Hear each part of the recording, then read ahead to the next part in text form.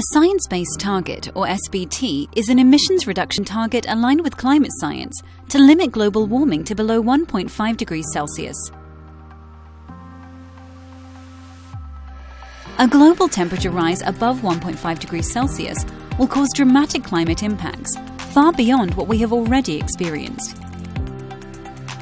Limiting warming to 1.5 degrees Celsius requires reaching net zero emissions globally by 2050, and setting an SBT puts your organization on track to meet this goal. Hundreds of businesses have set SBTs approved by the SBTi, the organization that defines and assesses best practice target setting. There are 5 steps to setting an ambitious and achievable SBT.